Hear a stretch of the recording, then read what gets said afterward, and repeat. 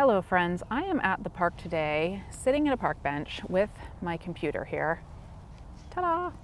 And I'm kind of answering emails and just getting some work done because it is such a beautiful day out.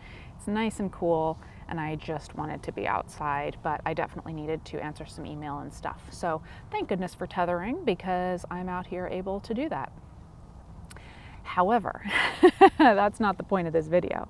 The point of this video is a question that I have come across again because I wanted to make a video about this particular question a few weeks ago and I never did. So I am going to make a video about it now. It is a question about shyness, in case you can't tell from the title of this video. And it's from Craig. I think it's an incredibly good question because it's something that I struggled with and still struggle with, and definitely something that I think there's probably a lot more of us introverts out there. So without further ado, to the question. The question is, hi Snapchick, I am a student photographer. I have a question for your next Q&A. My next unit involves lots of portrait photography. Do you have any tips for dealing with being nervous meeting new people as a photographer?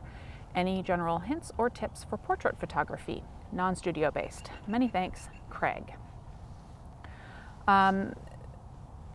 Yeah, I'm shy. That might not be something that everybody knows about me. I am able to talk to you all in the camera relatively easily these days. It wasn't always that easy, and I have not always been even able to talk to strangers, if you will. So let's start out with a little bit of my background in shyness, and I'll tell you a story about me being mortified because I was so shy, and then some of the tips that I have found to be helpful for me, and then I will tell you a story about recently when I was able to put some of these tips into use and realized how far I've come. Okay, so I took some notes here in case you see me looking over here. I'm looking at my computer because I took my notes for like the general things that, that I wanted to talk to you about, which is kind of how I get through these videos. Is I take notes beforehand. I'm like, okay, I want to say this, this, and this, and it helps me to talk to everybody. So anyway, let's start with the I'm so shy portion. And that is that I have struggled with being shy forever.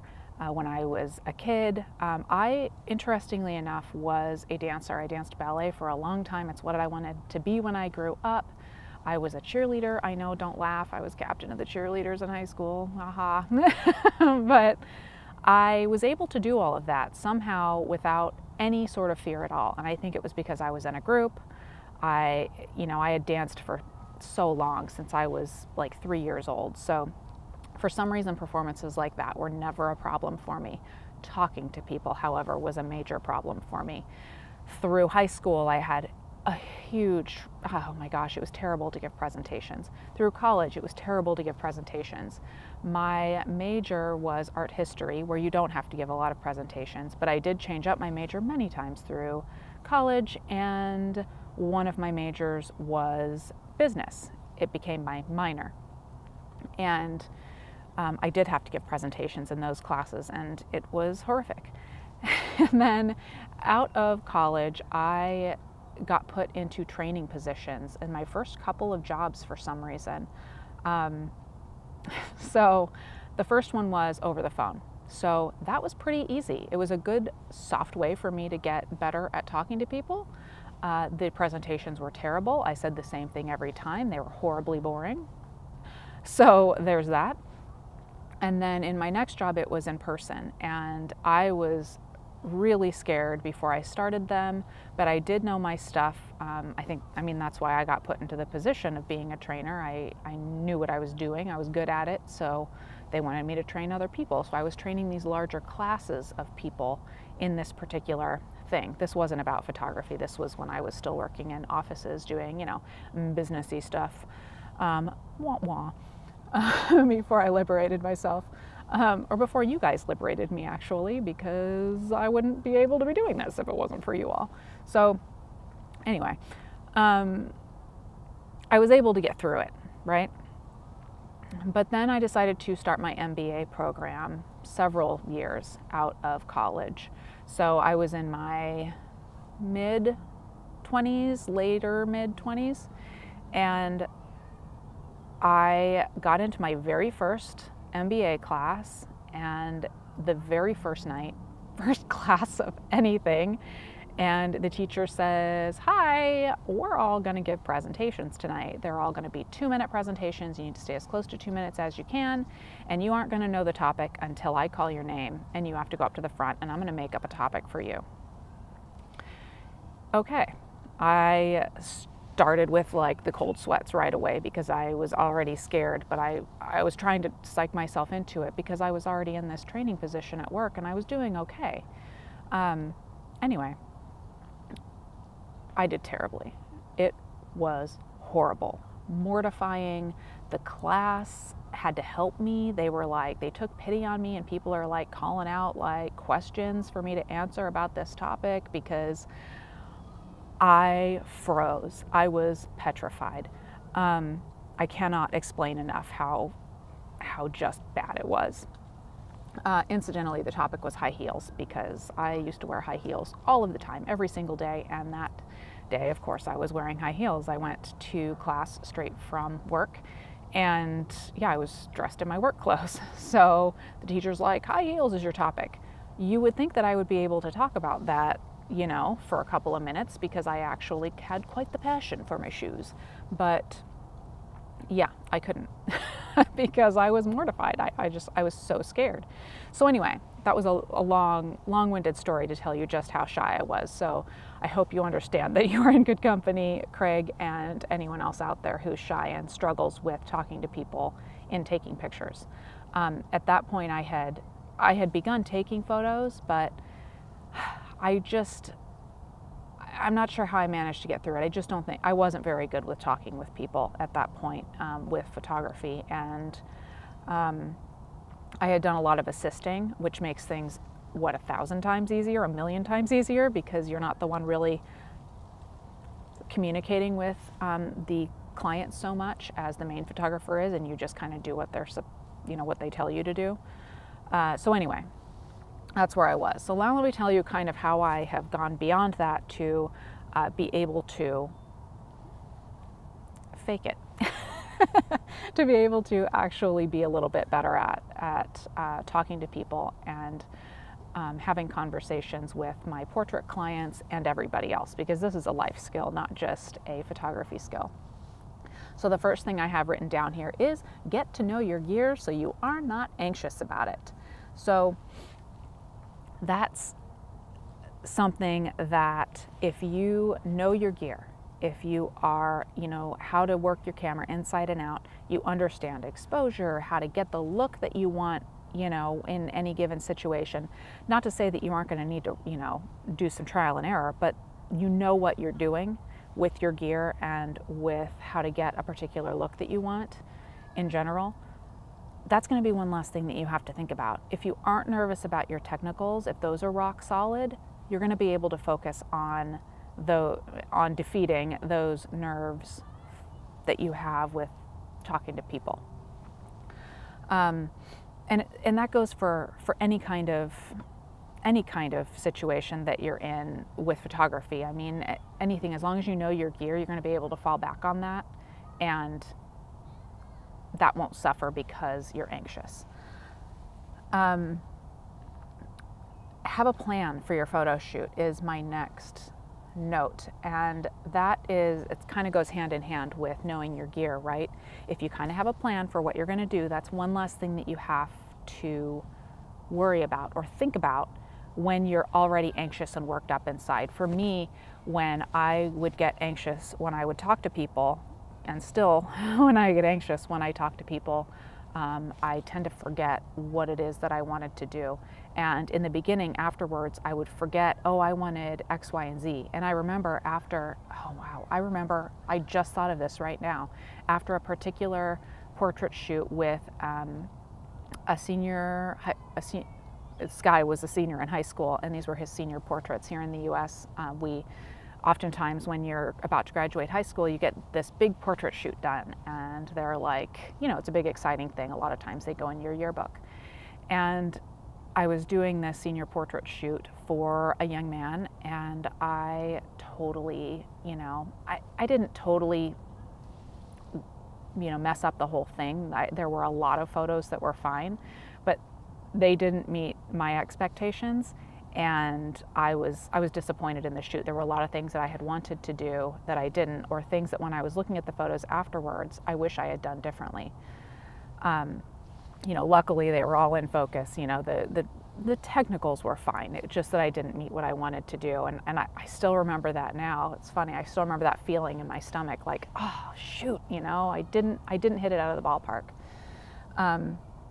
So anyway, having a plan, knowing your gear, understanding that you're going to have to do some trial and error with your settings sometimes. Sometimes your plan is going to change a little bit, but as long as you kind of have an idea, if you can go out and do recon at a location, like Craig was saying that he's doing non-studio based portrait photography.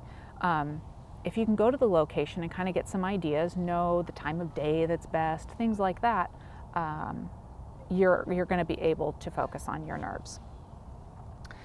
The next thing I have here is practice on a friend or family member. And I sure did that. And I suggest that to everybody that asks me how to get better at photography in general. If you have someone that you're comfortable with, practice with them. And it feels silly, you know, at the time, especially I've had friends that I've asked to come to the door like you don't know me, and I'm going to pretend like I don't know you and that this is the first time that we're meeting and that I'm going to be taking your portraits. And I've run through the whole thing with someone that I know, but pretending like I didn't know them. And it's kind of fun, and you feel kind of silly, but it's a good way to practice. It's a good way to practice your small talk, you know, and how to talk with the person while you're also taking pictures. If that's your thing. Maybe it's not, but if it is. And then that kind of leads into the next note that I have is practice talking to people. If you practice just talking to people in general, at the grocery store was kind of the thing that I did the most, or at any kind of store that I was shopping at. I started out by talking to whoever the cashier was at the grocery store or at the shop, you know, wherever I was. I practiced by saying, "Hi, how are you?" Or I would compliment them on something. Just one line to kind of force myself to talk to someone that I didn't know. And after doing that so much, it has become a habit. It's become a lot easier. And that particular thing where I've just asked, how are you? Or come up with a compliment or just one line about the weather, anything like that, I found that to be particularly helpful and directly applicable to portrait photography. Because if you can compliment someone, if you can talk about the weather, anything, it's going to kind of loosen the person up and create a little bit of a connection between the two of you. The next thing I have is pretend. Fake it till you make it. Man, that's what I do. I pretend. I pretend that I am outgoing. I pretend that I, you know, have the same sparkling personality outside as I have inside, or that I perceive that I have inside. And I fake it. And it kind of works. It kind of works. If you pretend like you're someone who isn't shy, you can kind of convince yourself almost, and you will convince other people if you practice it enough. But truly believe it. Don't think like, oh, I'm really shy. No, seriously, fake it. Fake it until you make it. Pretend like you're not that shy person, and no one's gonna know that you really are the shy person. So I know that sounds a little bit silly to just pretend, but pretend you're someone else that isn't so shy. Okay, so those are my tips. Those are my tips on becoming less shy. And I'm sorry if you hear any background noise because I am at the park. And there's kids running all over the place because it's a beautiful day out, and their, you know, mommies and daddies are very nice to bring them out to the park. Anyway, so here's my last story that I will close with, and explain why it helped me understand that I've gotten a lot better at talking to people and being less shy. So I recently did a live streamed panel for B&H Photo, and it was when the Nikon D850 was released, and it was a huge honor. And when they asked me to do it, I was literally my first thought was no. Because like, I can't do that, I'm shy, then I won't be able to take notes beforehand. And like I said, I take notes before my videos, and you know, my thoughts will get all scrambled and I won't be able to express myself. And then afterwards, I'll think of all the things that I should have said, because that happens every time. And every time I want to give a presentation, or if I were to make a video without notes, there would be things left unsaid as my brain gets scrambled. But I forced myself to take a breath, and to tell myself this was a great opportunity and that I needed to do it because I really wanted to do it. And I did. It's in New York City. It's with these super cool New York City people. I was able to use the camera the day before for a few hours and work with a model. And before I went out there, and as I'm arriving and meeting everyone, I'm thinking, holy moly, these people are so cool. And I'm just this YouTube person from Arizona who takes a lot of pictures and likes to go to the Grand Canyon and hike, and these people just seemed so confident and cool. And yeah, I was nervous, to say the least, especially to work with this model who was she just seemed so cool and unaffected by the whole thing. You know, she was just so cool. Cool, not like hip, but cool, like not anxious at all. Cool, calm, and collected. So I fell back on everything that I knew. I went back to these tips and I said, look, I know my stuff, Leigh, I know you know your stuff. And I studied up on the camera the night before, and I didn't really know where I was going to be taking photos, so I wasn't able to like go do recon on that, but I was able to look at the camera stuff. And I know Nikon cameras. I've used them for how many years now? A bajillion. And it feels like a bajillion. So I know what's going on with them. And I knew what to expect from the camera with regard to like how it works. And I just needed to see how it performed, really. And how many reviews have I done on cameras when I only had the camera for a week? You know, I know what to look for. So I was able to fall back on those basics and get the job done. And then the next day when I did the panel, I said the same thing to myself. Oh my gosh, if you guys saw that, did you see who I was on the panel with? The moderator was incredible. He was so good at his job. He could just talk and talk, and he was fascinating. And then, speaking of fascinating, the two other photographers that were on the panel with me were incredible and oh so experienced and cool. And you know, again, I was in this situation where I'm like, I just don't feel good enough, you know, but I did okay. You know, I was able to talk about the camera just like I was supposed to and my experience, and I was able to fall back on all of those things that I knew and use my skills where I've just, you know, faked being not shy until I wasn't shy. So anyway, that was a bit of a long-winded story, but I look back on the experience now and say, pat myself on the back, good job, because I was able to realize all that I have worked for. And you know, it was just a live stream panel. It wasn't any, you know, super big deal really, but it was a big deal to me because the whole situation reminded me that I've grown. So, Craig, I hope that helps. And everyone else out there who is shy, I hope that helps. And if you want to talk it out with me, let me know, because I'd be happy to help you with bringing you out of your shell. And that's it, everybody. Thanks for listening, and I will talk to you soon.